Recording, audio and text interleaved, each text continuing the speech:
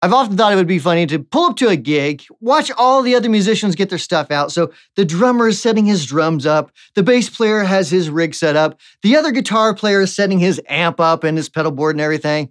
And I pull this out of a bag, set it next to his amp. So he's got his cabinet, it's got a mic in front of it. I set this down next to it, I put a mic in front of it, and I just act like that's my normal rig. I thought that would be funny. And then I thought, but what if I actually took this amp and modified it so I could actually use it in that way? So that struck me as something pretty fun and entertaining to do. So here's what we did. Basically, I did modify the circuit inside of this. I added a speaker output jack so I can disconnect these speakers and then run it into a device that allows me to load impulse responses, getting a much better sound, right, than just running through the console. And then I can also add an effects loop to it. So this effects loop does several things, obviously. One, I can use like delay pedals or, pedals that need to be after gain, or I could just bypass the preamp completely, use a completely different pedal or some sort of preamp to get a little bit different sound, better sound maybe, and then still use this amp on stage next to everybody else's stuff. Let's try that. All right, let's check out what this little mini amp sounds like.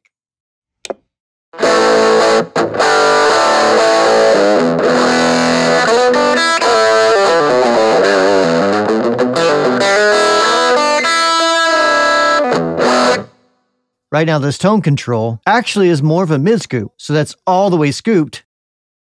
That's full on mids. So let's scoop it out a little bit.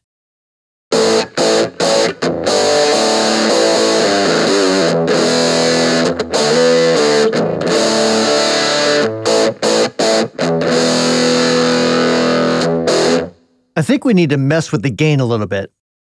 So I'm going to drive down quite a bit. I'm going to turn the tone back to noon or so.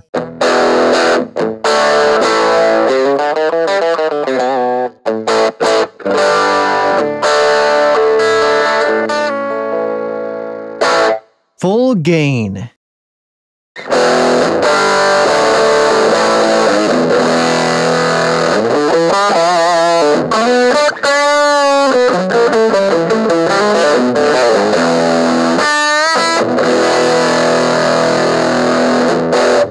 So some thoughts about this little bitty amp. While it is really cool, it's a very fun thing to play through, especially like if you just need something small to travel with, or even just practicing around the house. It's a fun thing to play with, but it is super limited. It's also super, super affordable as well. So you're not going to get a full tube amp for 40 bucks or whatever it is. But there are some cool things we can do to actually change the circuit entirely in many different ways. Really limited, but one by how much space we have, how much effort we want to put into it, and really our options. So for example, we could change this preamp section completely. So basically what you have, it's a non-inverting op amp that just has some clipping diodes to ground after it.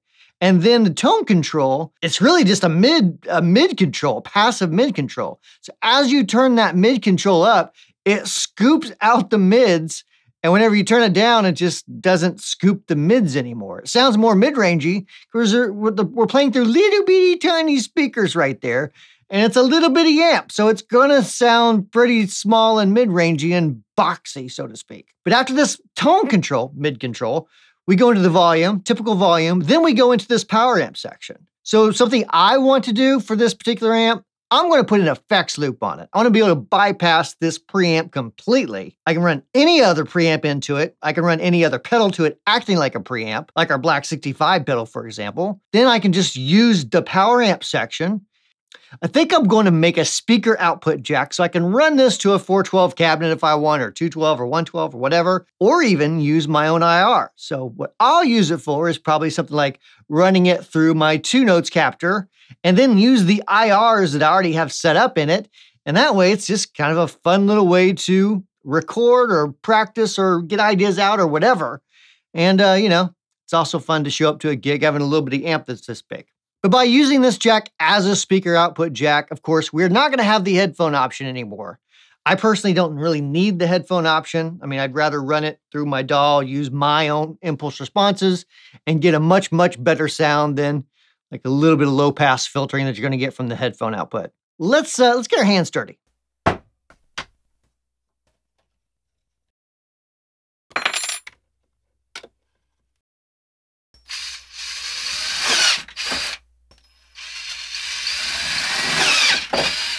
Okay, so we're getting ready to play through this thing, but I wanted to mention a few things I had problems with. Now, this is more of a budget type of electronics item, right? So I didn't have a whole lot of expectations going into this. I was surprised that the circuit board seemed to be pretty decent. Usually with electronics in this price range, the circuit board can just easily, as you're soldering, the traces can pull up and can be some kind of nasty things that happen if you're not really careful. But this circuit board was great for the price range.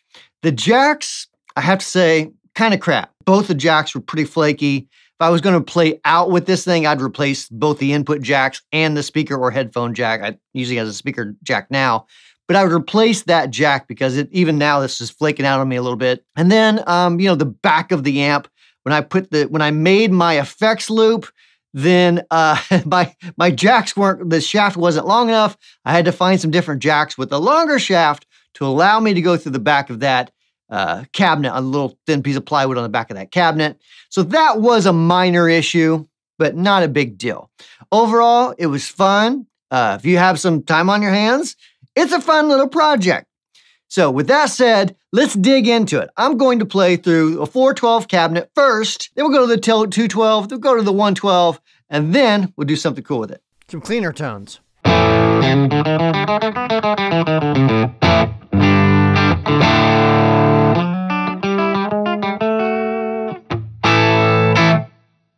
Let's turn this gain up to about noon.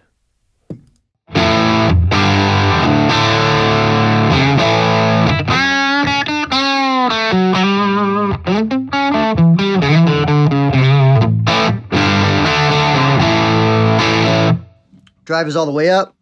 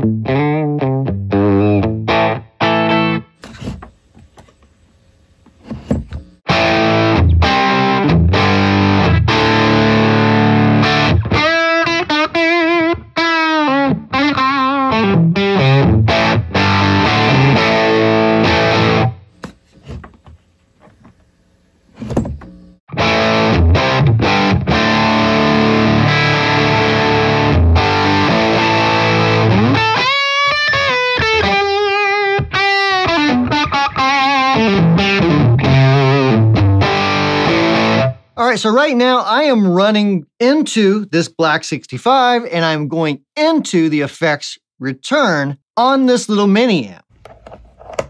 Now this is literally bypassing the preamp completely, just going straight into the power amp of this little mini amp. I have, as you can see, the volume's down quite a bit because if I push it too much, it'll get pretty gainy. And I'm trying to keep it clean.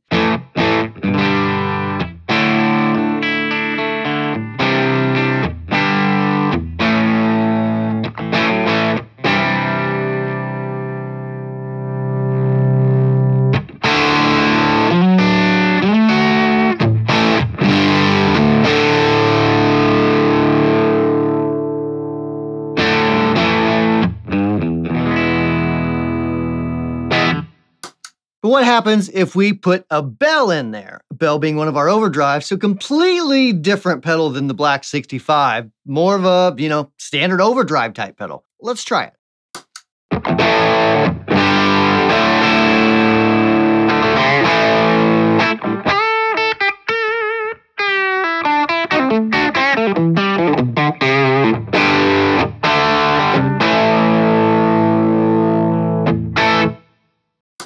And of course, we have to use this amp like a regular amp, right? We have the effects loop, so we need to run something like a delay inside of that effects loop just for fun.